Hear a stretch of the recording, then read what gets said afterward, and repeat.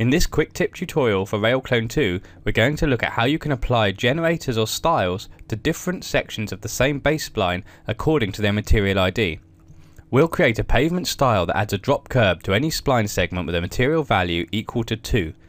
In creating these styles, we'll also be covering the combined, sequence and reverse nodes. The scene already has some splines and a road from the library in place. There are also 5 small slices of pavement used to create the new style. This example demonstrates the creation of a curb and pavement in one, though of course the same principles could be used to create them separately for a more flexible approach and easier reuse. The scene and any required assets to complete this tutorial can be downloaded from ITOOSOFT's website. To get started, it's helpful to think of the two parts of the pavement, the full height and the drop curb, separately, even though we're creating them as part of the same style. There's an existing RailClone object in the scene we can use to get going. This style requires only 2 segments, a start and a middle section. Using these we can create a curb edge and govern the length of each stone. So select the RailClone object and open the style editor. Create a new linear array and add a segment object and a spline object. Connect the spline object to the spline input of the generator and connect the segment for now to the default. Nothing will appear because we need to select both the segments and the splines from the scene. So let's do the spline first. Come back over to the modify panel, come down to the base objects rollout and pick the spline from the scene called line 1. In this particular case we'll turn off full length because we really only want to work on a section for simplicity.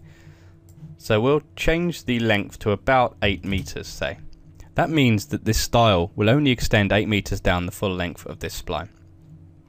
Now let's pick a segment. So come back to the style editor, click the segment node and pick this curb segment here from the scene.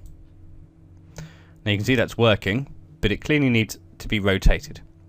So select the node, come to transform and go to the Z rotation value and change it to 90 degrees. So it's rotated, but it's not aligning to the edge of the spline the way we'd like. So to fix that, come to General, under Alignment Y, change it to bottom to push it back. And finally, there is a material already on this RailClone object, but each different piece of this geometry is having it applied independently. And what we would like to happen is for the material to span several adjacent segments. To do that, simply come to Deform and turn on Apply Box Mapping and Real World Map Size. So that's the full height curb mainly done. There are 2 things we'd like to add. End caps so that we don't see inside the mesh, and I'd like to add some joints to separate this into different stones. We can do all of this using this simple section here, which is called curb start.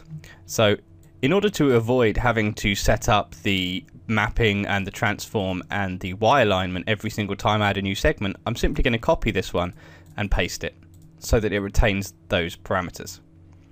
Now with this selected, simply change the geometry by going up to properties, clicking on the object picker and picking curb start from the scene. Connect this to the start input of the generator and we should create a cap on the end. There we go. Now we want on the other end too, but we don't necessarily want to have to create an extra piece of geometry for that. Since it's just a mirror, we can do it directly in the style editor using a mirror operator node. So drag that into the construction view, drag the curb start into the input, make sure this is set to X, and then drag the output of the mirror node into the end input of the linear array, and you'll see it caps that end. Now we can use both this mirror node and the curb start segment to create joints. To do that, we'll replace the curb that's in the default with a sequence. So drag a sequence node into the construction view. We want to start with a straightforward piece of curb after the start cap. We want the next thing to be a curb. So drag that into the first sequence slot. Then we want to close that on the right hand side of that curb stone. We want to close it off, so we want the mirror, the same as on this end. Drag that into there. Let's connect this up so we can see what's going on. And then to start a new stone, we want curb start again, so we'll drag that to the third slot there. So what you have now is a repeating section which is a curb start, a standard middle section, and then a curb start which has been mirrored. To change the width of the stones, it's a simple case of clicking on the sequence node, going to curb, and choosing the amount of times you wish it to repeat. Let's say 7 or 8 for now.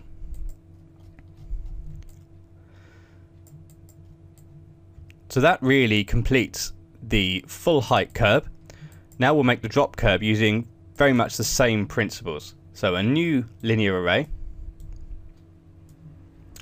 We'll use the same spline. In fact, we'll disconnect it from this one for now and reconnect it to the drop curb, just temporarily. And then we want to retain the same information in these segment nodes, so we'll just paste a new version of this in, and then pick the drop curb start, drop curb ramp I think I've called it, from the scene, and connect this to the start node so we can see it. There it is in the scene. So we want to use the same principle. We've got a drop curb at either end, then we've got the much shorter curb start, and then a repeating section, and then a mirrored version to close it off. In order to ensure that the ends will be capped no matter how long I make the drop curb section, it makes sense to attach the start and the end caps to the start and the end points of the linear array. So let's paste another one of these in. Pick the drop curb start geometry from the scene, and this time we're going to combine these two together, the drop curb ramp and the start, using a compose node.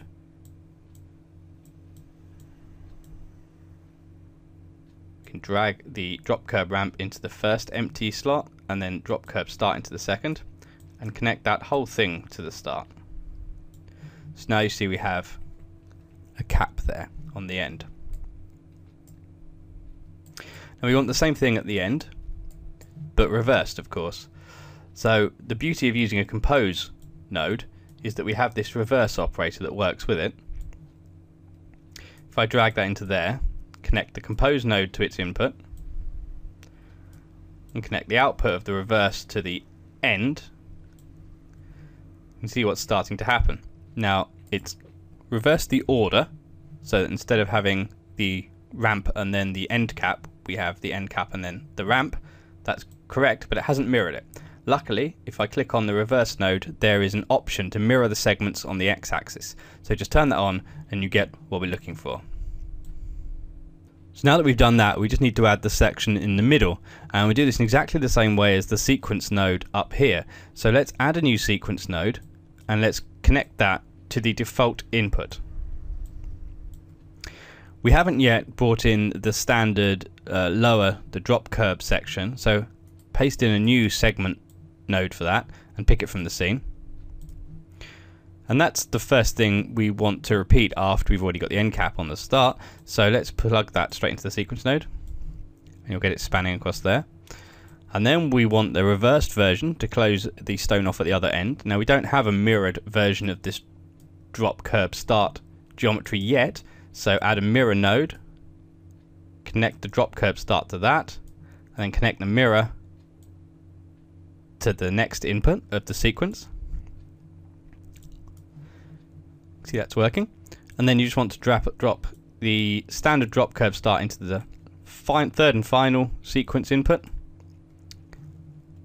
And there we go, we've got exactly the same setup as we used for the standard height curb. Now all we need to do to change the width of these sections is just turn up the drop curb counters to say 7 or 8, depending on what I put in the last. Finally, we want to plug the spline back into the full height curb as well, so it's using the spline for both of them. So what's happening now is that both these generators are producing geometry on top of one another, which you can see if you look at it in wireframe. What we need to do now is to control it so that the drop curb only appears for segments of the base spline that have a material ID of 2, and for the standard one to appear everywhere where their material ID is 1. So that's easily done. You click on the generator, go to Properties, Limits, and then turn on Material ID, and you can see by default it's equally limiting it to 1. If I do the same for the drop curb, just click on that, go to limits, turn on material ID, but this time set it to 2. And that's all you need to do there. That's set up and ready to go now, so the rest of it's done by just manipulating the spline. So let's just pick the spline from the scene, go to segment mode. There's a segment here. Actually, before I go any further, let's just turn back on full length here. There we go. So let's just pick that segment, and you can see actually it's already set to a material ID of 2. So as I move this around, you can see the drop curb working.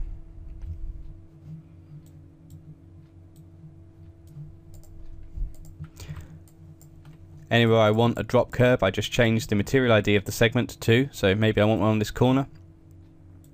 Just come down to the bottom of the spline where it says surface properties, go to material, set ID, and change it to 2. See that works?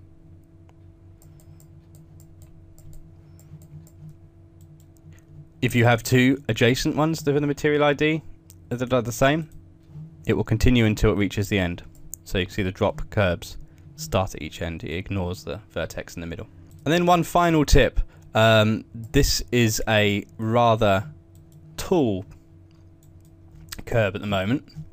So let's say we want to bring it down, make it a little bit shorter, and maybe make that adjustable. We can open up the style and add a parameter to it, which is controllable from this parameters rollout here. So I can control the height of the curb from this parameters rollout without having to go in and tinker with the style directly. And so I'll just do that. So the way to do that is to add a numeric parameter. If I drag that in, you should see it pop up down here, and to wire that to some of the parameters of these generators. So let's give this a name. So we call it curb height,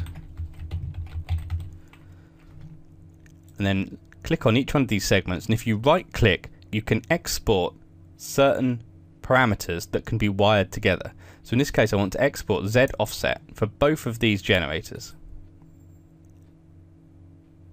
and then wire this curb height into both of those.